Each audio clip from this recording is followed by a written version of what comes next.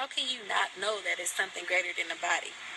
Like, how can you not see that? Like, you go to sleep, the body is shut down, but we can still dream. Like, that right there says a lot. The fact that my body is shut down, completely shut down, like somewhat basically dead, low-key.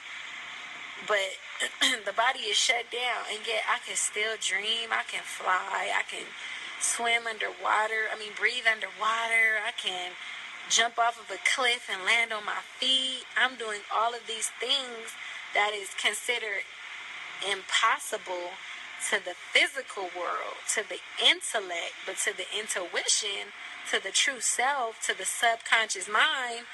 These things are real. These things are a reality. For the simple fact that you can close your eyes and still envision what your mother looks like. Still close your eyes and envision what your child looks like. Close your eyes and still just think about what your favorite food smells like. These memories, we came here for these memories. We came here so that we can take these memories with the help of this fleshly body and keep it pushing. Not trying to save the world. You gotta do you. You gotta elevate your soul.